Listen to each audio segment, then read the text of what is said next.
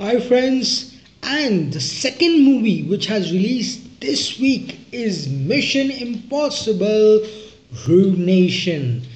This is my review for all my Hindi audiences, हमारे हिंदी भाइयों के लिए mission impossible MI5 Rogue Nation का review from me.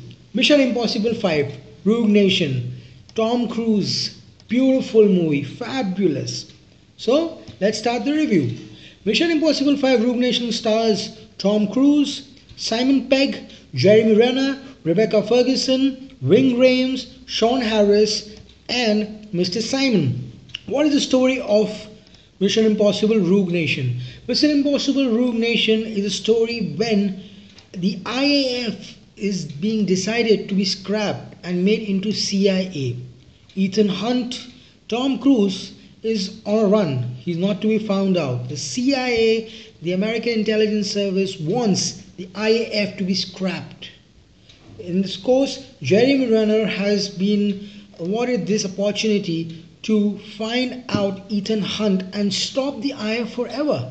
On the other hand, Ethan Hunt, Tom Cruise, is on a mission to find out a secret rogue syndicate being made by the British people. So what happens when Tom Cruise comes face to face with someone called as Lane, which is being played by Sean Harris. आप हर movie में देखते होंगे there's a message that this message will self-destruct in 5 seconds, always sent by the IAF. But in Mission Impossible Rogue Nation, this message has been sent by the syndicate itself. They have come to know who the people of the IAF are. And Lane, played by Sean Harris, who's the main villain, tells Tom Cruise in a secret mission that the syndicate have come to know who they are and they are on the run behind them. So Tom Cruise is all hell-bent loose, gathers his whole team, that is Benji, Simon Pegg, along with him, captures him and goes on hunt to hunt Mr. Lane. During this, Tom Cruise encounters the beautiful Rebecca Ferguson, excellently played by her. Does she help Tom Cruise in this mission? Does Tom Cruise find out who the syndicate is? What is the role of Jeremy Renner in the film? Is Jeremy Renner still with Cruise or has made or shook hands with the CIA? Where is Mr. Ving Rhames, the guy who's always with Tom Cruise, the African guy? All this is Mission Impossible 5 Rogue Nation. Now coming to the performances, Tom Cruise, fabulous. I mean, I'll tell you some scenes of the film which will blow you out. Like Part 4, Ghost Protocol, they are not gone airborne this time. They have gone to water. There's a scene where they go and steal some coals and they go underwater. That scene is fabulous. Tom Cruise has been found without oxygen, without anything, deep underwater. And this is the first film in the MI series where the actress has got a super meaty role. In this film, Rebecca Ferguson plays a very important role, much like the hero.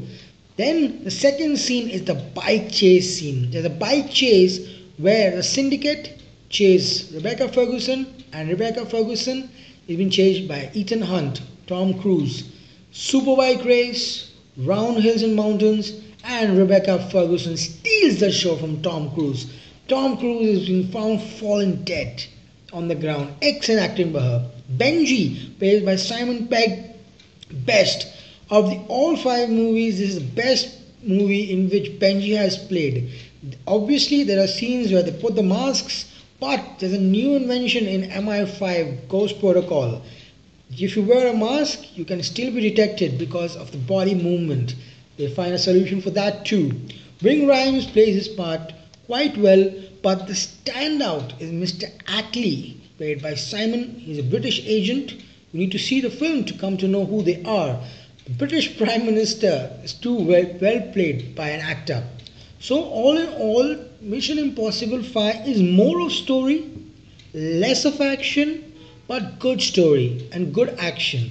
It's not like the previous films, all action, going guns, no more snazzy gadgets. It's more of story, more of content, and a movie which will blow you away. Excellent actions in the movie, and the climax is fabulous. What a smart climax by director Christopher McQuarrie. It's been produced by Mr. Tom Cruise himself.